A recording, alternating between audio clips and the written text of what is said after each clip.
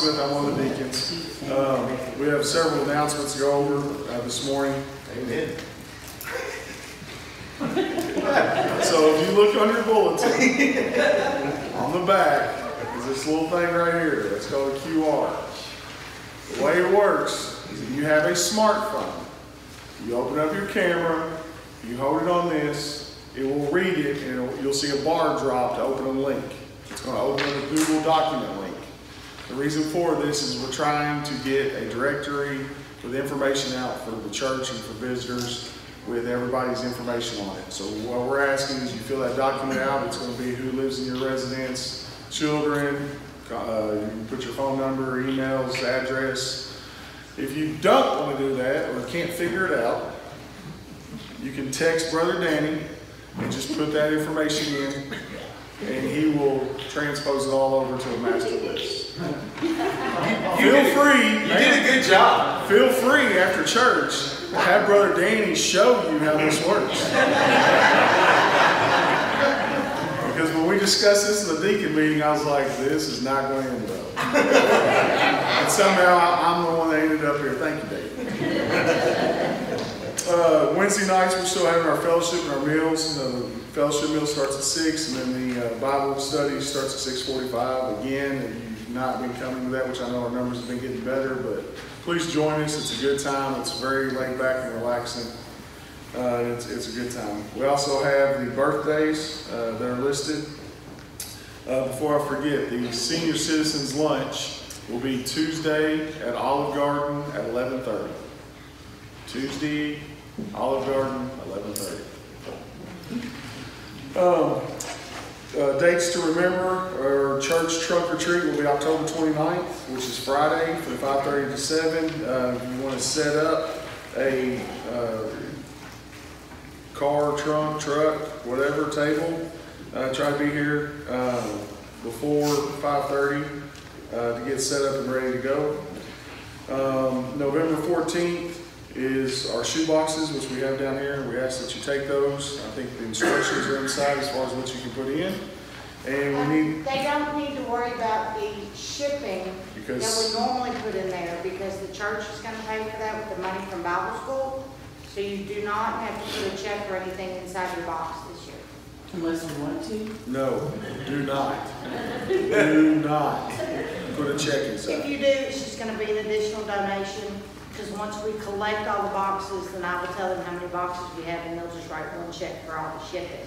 So if you want to put an additional donation in your box, you may do that. We ought to have her up there doing it. Today would have been a great day. As you bring those back, if you could, bring them up here, and we're going to stack them up here on the pulpit. So feel free to take those. And you can still get your own, right? Yes, and if we use all these, I actually have more at home, so take as many as you want. Any other announcements? Well, since we're made here, we can do as normal. So, someone has a birthday today. Yeah.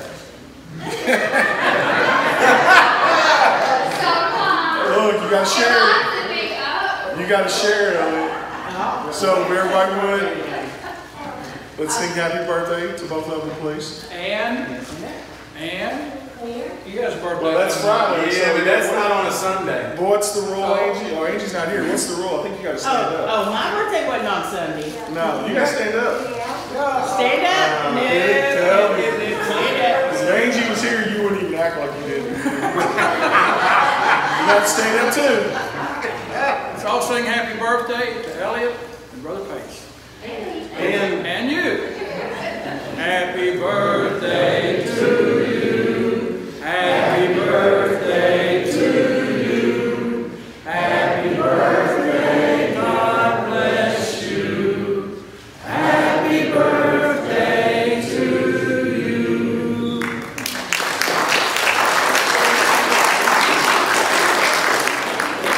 If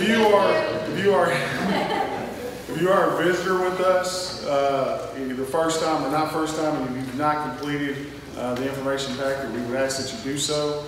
You can drop this in the offering plate, or you can put it in the offering box as you leave the church. It just allows us to know who you are and Brother Danny will try to reach out to you.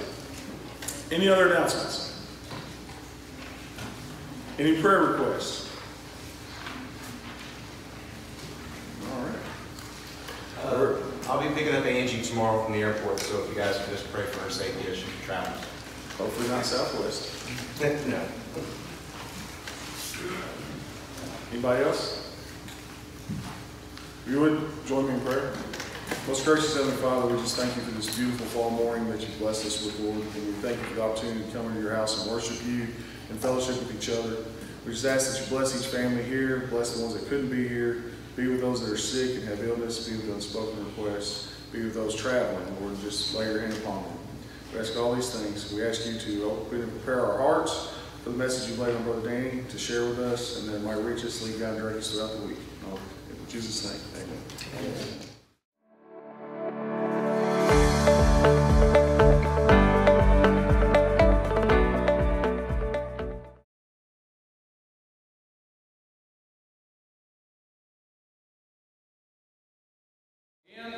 And turn to page 392. We're marching to Zion. Sing the first, second, and last stanzas of number 392. Please be standing.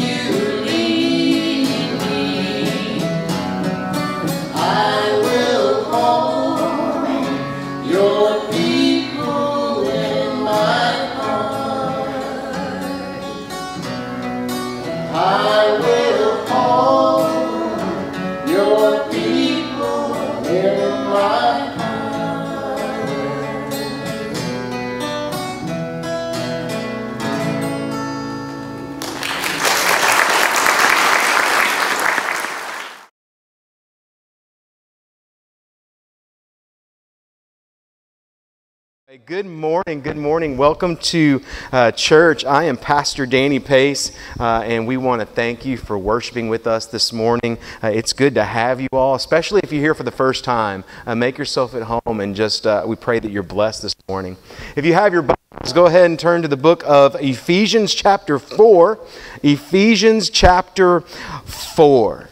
This is the 7th installment of our sermon series through the book of Ephesians. Each week we've been reading a passage on our own, and then we gather together on Sunday to read it as one body. And I encourage you to go ahead and grab one of those reading schedules and to join us on this journey. It's been a pleasure so far. I hope you guys are enjoying it as much as I have been enjoying it. And so I ask that you all would just get on board with us. Grab one of those reading schedules and pick up where we are. So far, we've learned quite a few things. We've learned that Paul is writing to a church of Gentile believers in Ephesus. And in chapter 1, he commends their faith and he prays for them. But he prays specifically that they would know God more, even more than they already do. He prays that they would know their calling, that they would know their inheritance, and that they would know the power that is theirs through the Holy Spirit. In chapter 2, Paul reminds the Gentile believers that they're no longer outsiders. They're not outsiders to what God has been doing through the Jewish people. Through Jesus, the Gentiles have been brought near to God. They have been brought into God's covenantal promise with His people. In chapter 3, we learned that the mystery of how God would bring salvation to the world had been revealed. Through Jesus and through the testimony of the church, salvation has been made known, is continuing to be made known. And as we discussed last week, Paul knew that this was going to be a big task, a big undertaking. God had formed the church from two groups that hadn't always liked each other, the Jews and the Gentiles. And so in an effort to teach them how important it was that they love one another, he prayed that they might know how much God loved them. Because if they knew how much God loved them, surely they would find the strength to love one another, because it was going to be love that would hold this union together, that would unite them in their calling. So today we're picking up at the very beginning of chapter 4. We're going to read verses 1 through 16. 1 through 16. So let's just dive right into it. As a prisoner for the Lord, then, I urge you to live a life worthy of the calling that you have received. Be completely humble and gentle. Be patient, bearing with one another in love. Make every effort to keep the unity of the Spirit through the bond of peace. There is one body and one Spirit, just as you were called to one hope when you were called, one Lord, one faith, one baptism, one God and Father of all, who is over all and through all and in all. But to each one of us, grace has been given us as Christ apportioned it. This is why it says, when he ascended on high, he took many captives and gave gifts to his people. What does he ascended mean except that he also descended to the lower earthly regions? He who descended is the very one who ascended higher than all the heavens in order to fill the whole universe. And so Christ himself gave the apostles, the prophets, the evangelists, the pastors, and the teachers to equip his people for works of service so that the body of Christ might be built up until we all reach unity in the faith and in the knowledge of the Son of God and become mature, attaining to the whole measure of the fullness of Christ. And then we will no longer be infants, tossed back and forth by the waves and blown here and there by every wind of teaching and by the cunning and the craftiness of people and their deceitful scheming.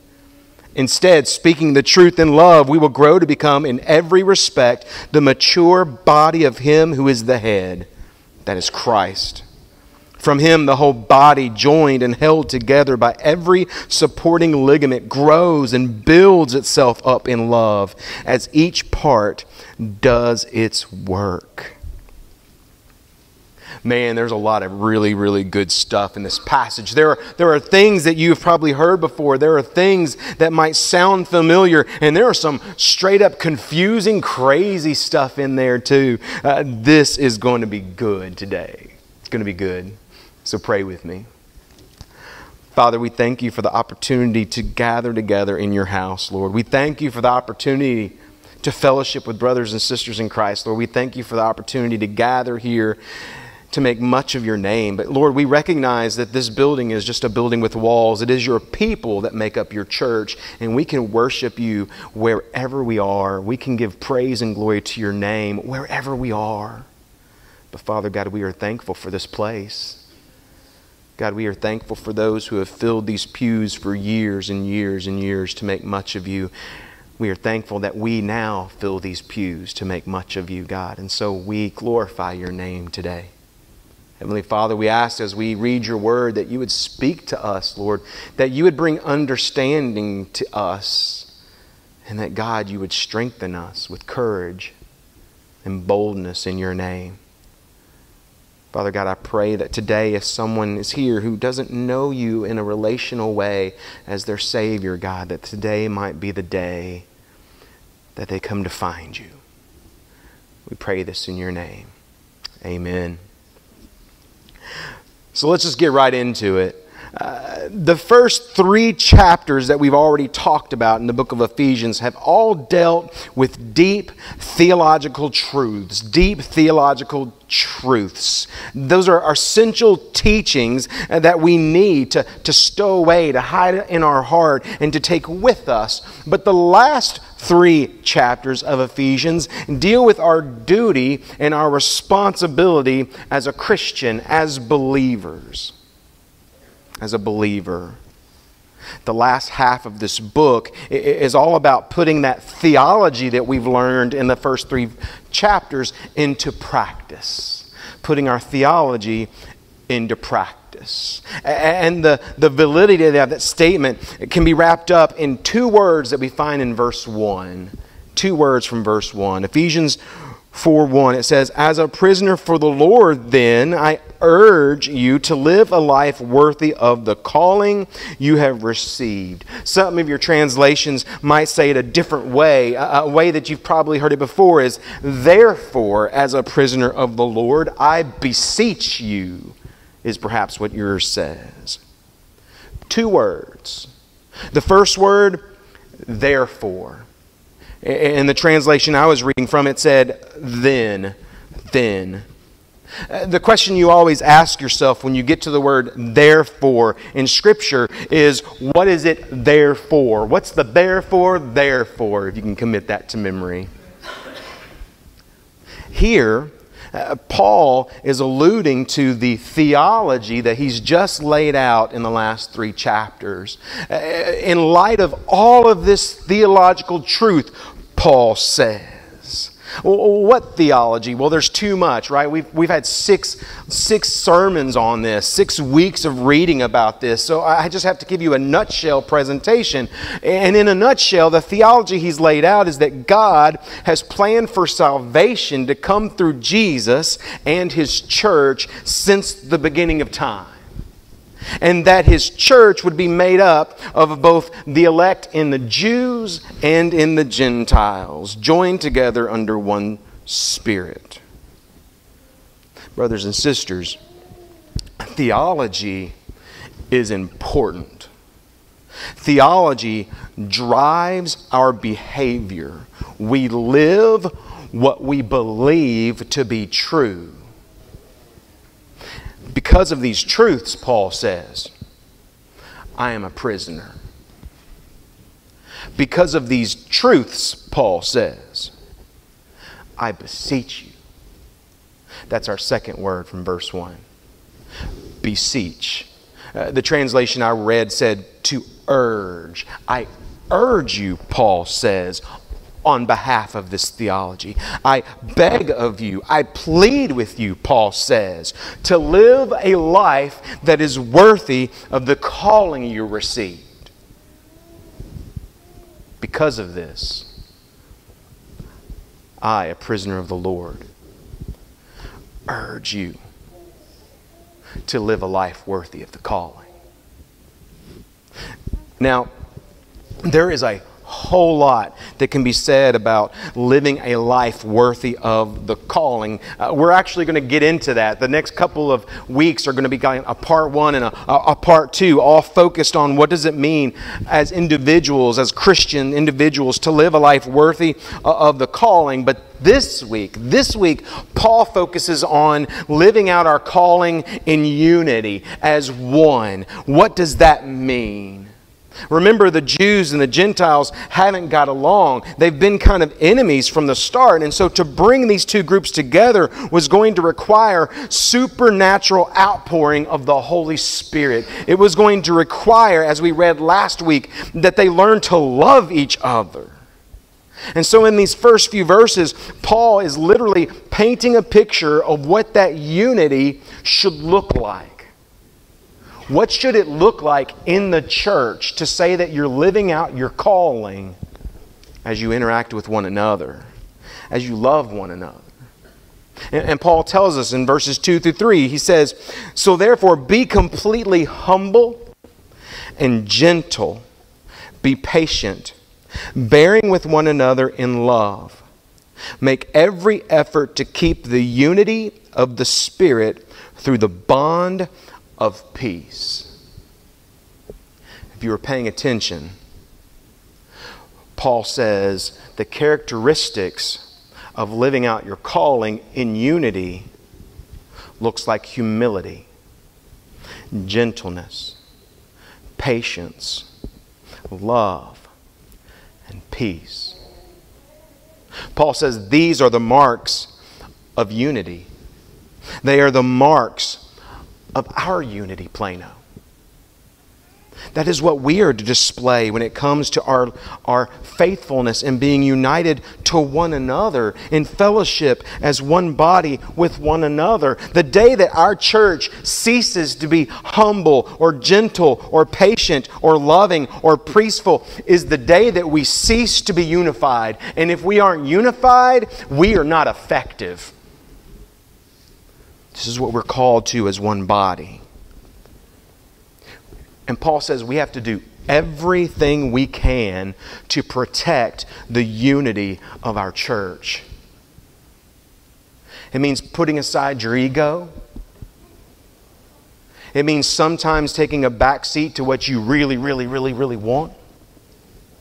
It means loving people that are kind of hard to love sometimes. It means putting on a face of fellowship and warmth and love when you walk in the door. It means being honest with one another and transparent with one another, carrying one another's burdens and lifting up and exalting one another's celebration. We have to do everything we can to protect that unity, Paul says. He says, make every effort. In the original language in verse 3, it literally means to guard your unity with zeal and passion. To guard it. To protect it. In Ephesians chapter 4, verse 4 through 6, it says there is one body and one Spirit, just as you were called to one hope when you were called. One Lord, one faith, one baptism, one God and Father of all, who is over all and through all and in all. He's talking about the church, the things that bind them together, spiritually binding truths. And verses 4 through 6, Paul outlines 7 spiritual realities, if you were counting them. 7 spiritual realities that unite the church. And they're easy to spot because just like the church is supposed to be one, the 7 binding truths all share the same adjective, one. Did you notice?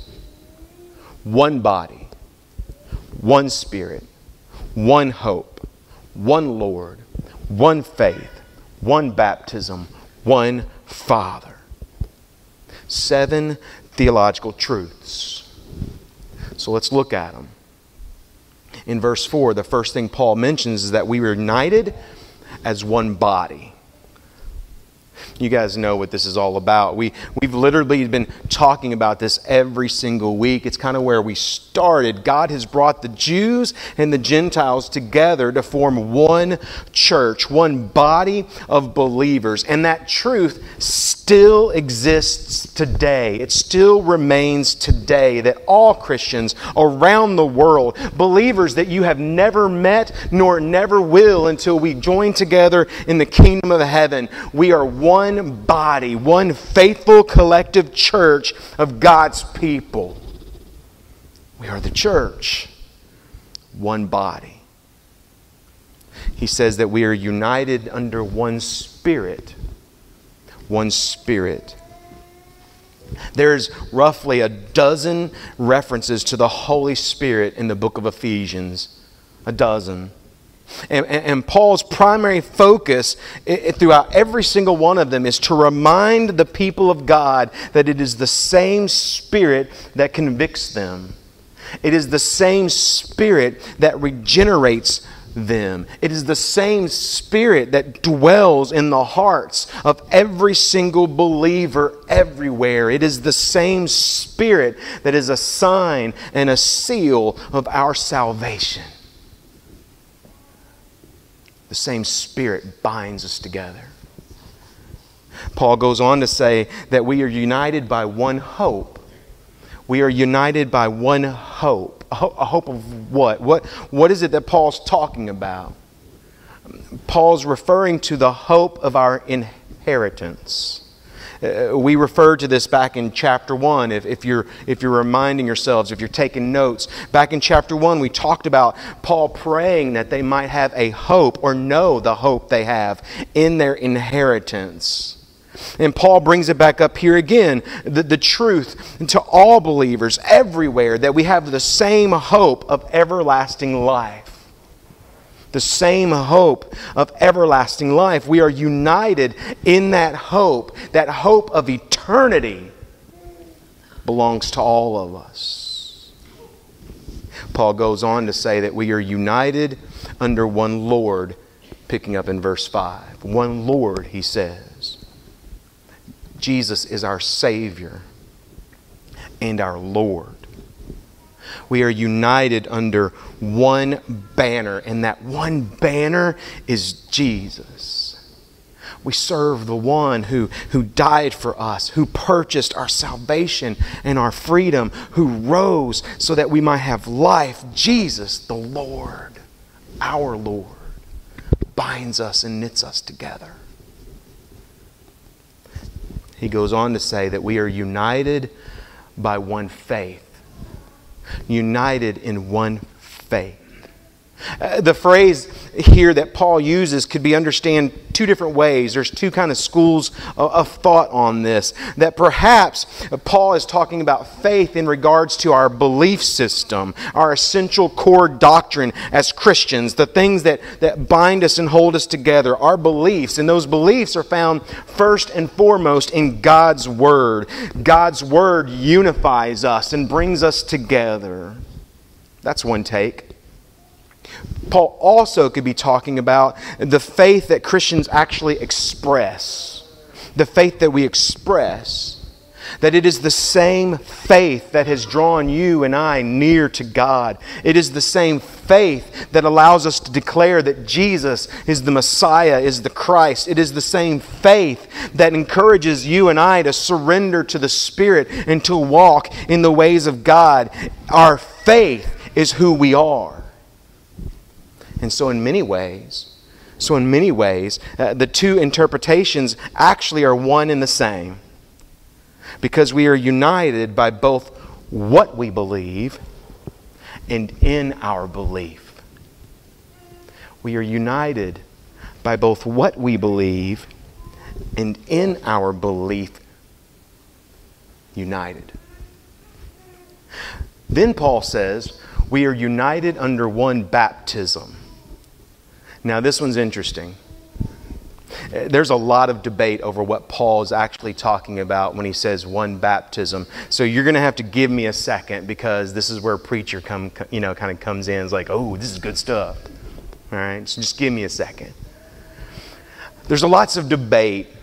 What does he mean by one baptism? Well, some people believe that what Paul's referring to here is literal water baptism, that it is the act of baptism that has joined us together as a collective, as a body of believers. And that's possible, except for the fact that not all Christians practice baptism the same way. In fact, some people in the Christian faith like to fight over who's right when it comes to baptism.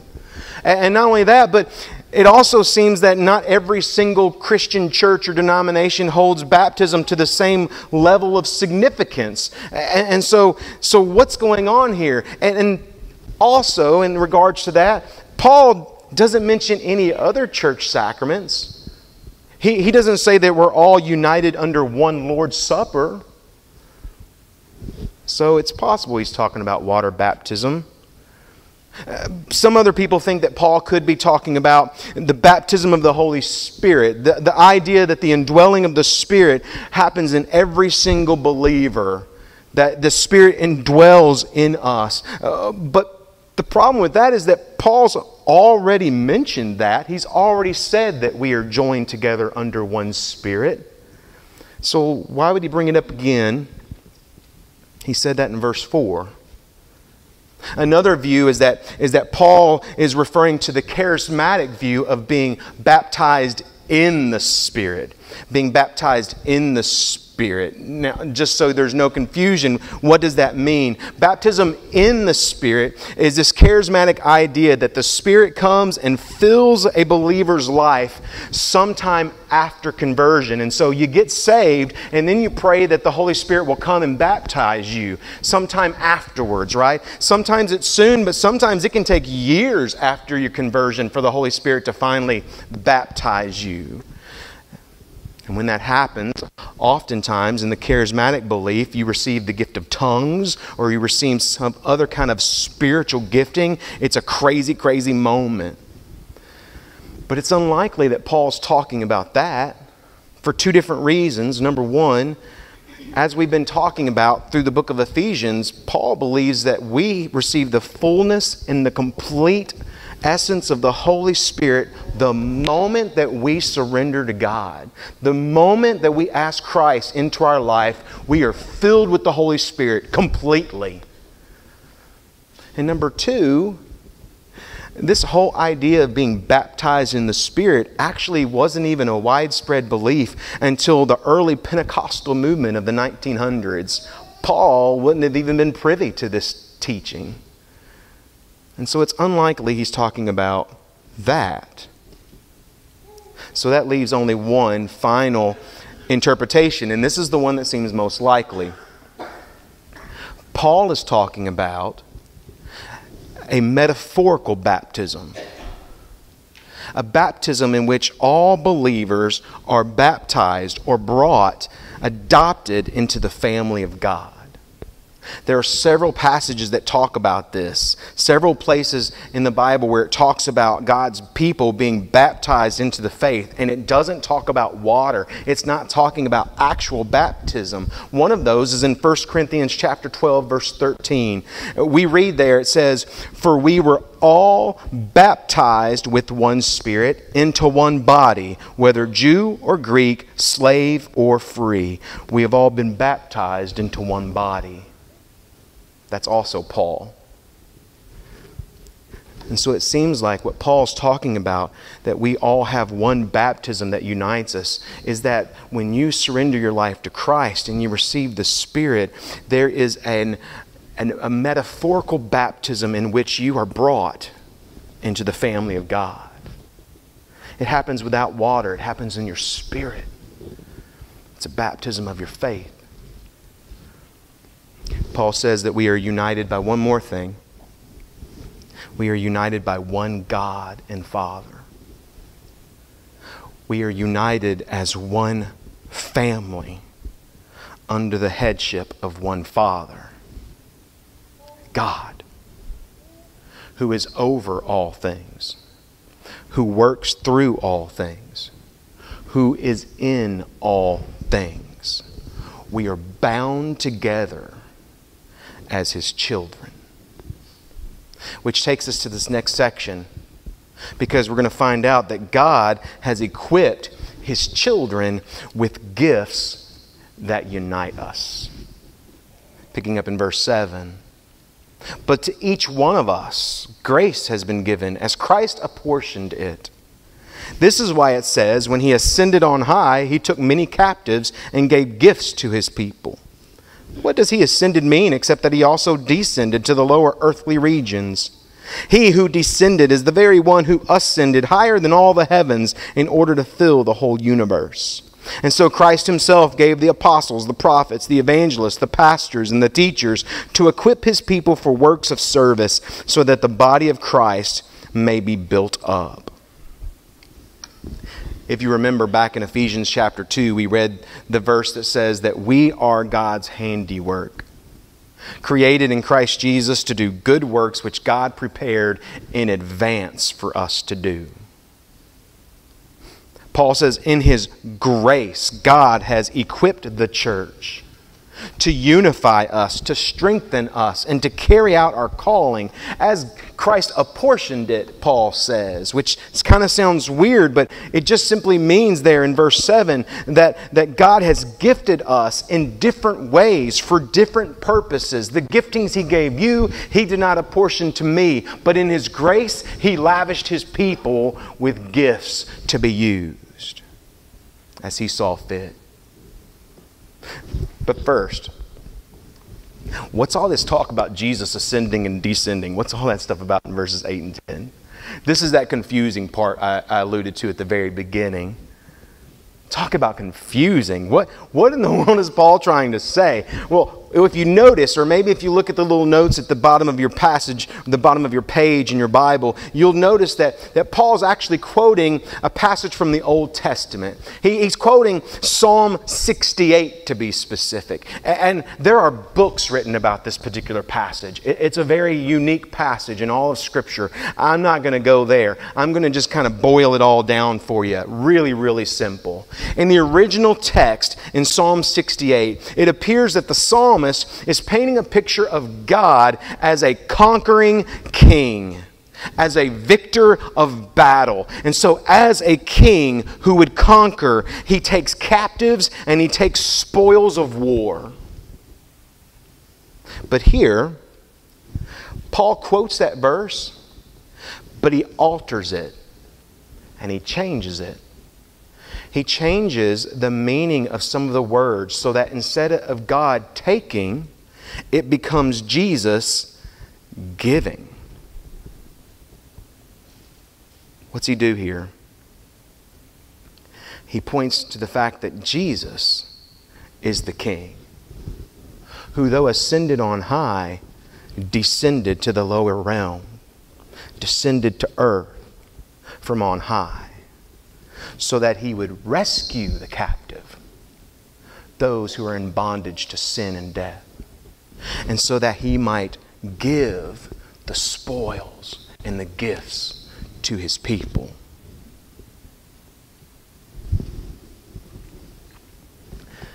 Paul says the one who descended has ascended once more. This idea of a future inheritance comes back into the picture because we are told that Jesus, who came to die for us, was resurrected and ascended, and so now prepares a place for us in glory. The one who descended has ascended. Paul tells us that Jesus, in his ascension, has left people with giftings and abilities to serve God's people, to serve the church, and to carry out the gospel calling. It says that Jesus has left some to be apostles and prophets and evangelists and pastors and teachers. Oh my. If you don't know that reference, I'm not going to explain it. The list isn't meant to be exhaustive. In fact, if you go to other places where Paul has written the early church, you will find plenty of conversation and listings of all the spiritual giftings that Paul believes the church has been given. The point isn't for Paul to list every spiritual gift that maybe God has ordained or that Jesus has gifted the church with. The point is that God, through Christ, has equipped His people for the works of service. He has equipped you. Every single one of us born with natural giftings, talents, we usually call them. But you have to understand, spiritual giftings are different than just talents. In Scripture, spiritual giftings is what He gives His believers so that they might faithfully encourage and equip the church. That's verse 12. Paul's talking about men and women blessed with spiritual gifts to declare the gospel, to strengthen the church's unity so that they might build one another up. Which leaves us with 13 through 16, the last part of our passage for today. He builds us all up, verse 13, until we all reach unity in the faith and in the knowledge of the Son of God, and become mature, attaining to the whole measure of the fullness of Christ. And then we will no longer be infants tossed back and forth by the waves and blown here and there by every wind of teaching and by the cunning and craftiness of people and their deceitful scheming. Instead, speaking the truth in love, we will grow to become in every respect the mature body of Him who is the head, that is Christ. From Him the whole body, joined and held together by every supporting ligament, grows and builds itself up in love as each part does its work. As each part does its work. As each believer accomplishes their work. As each believer accomplishes their work. Paul finishes up by talking about spiritual growth, but specifically to the heart of what he's getting at. He's talking about spiritual growth and the part that our unity plays in our spiritual growth. The part that our unity plays in spiritual maturity and in the health of the church. And the first thing Paul says about this unity relationship with maturity is that unity protects believers from false teaching. One commentary put it this way: Jesus gifted the church not only to function until the body attains the fullness of Christ, but also for the purpose of protecting believers from deception. I'm going to kind of synthesize that even further. Jesus gifted the church for the purpose of protecting believers from deception. He says all this stuff about infancy. Because, see, the spiritually immature believer is easily swayed by false truths, by deceptive lies, or as Paul puts it in this section, the waves that can toss us back and forth and beat us down. But the spiritually mature Christian is able to discern truth as they are led by the Spirit, as they unite with other brothers and sisters in Christ who can encourage them and instruct them as they grow in Christ. As we said Wednesday night during Bible study, when Paul's talking to Timothy, he encourages him to set up a form of discipleship so that no one is walking in their faith alone. In verse 15 and 16, Paul paints the metaphor of Christ as the head of the church and the church as his body. One living, breathing organism joined together with each part performing its proper function in the body so that the body is healthy and is carrying out its purpose, grounded in truth, rooted in love, and growing in maturity. That's the ministry of the church. That's our ministry, church. Our ministry. And our ministry as God's people, as the church, as Plano, isn't left to just one or two individuals. It isn't left to spiritual giants. It is up to every believer doing their part with whatever gifting the Father has given to carry out our calling, to live a life worthy of the calling. We are His church. We are His body. And it's imperative that we are united, that His church is healthy. That means you need me. And I need you. We need each other. Because, Paul says, the world needs us. Pray with me.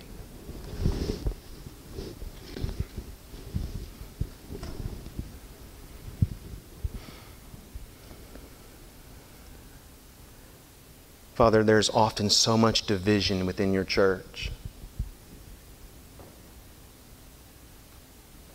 It is sometimes shameful to think about how the world views your church and your people because there's so much anger and hurt and bitterness and betrayal.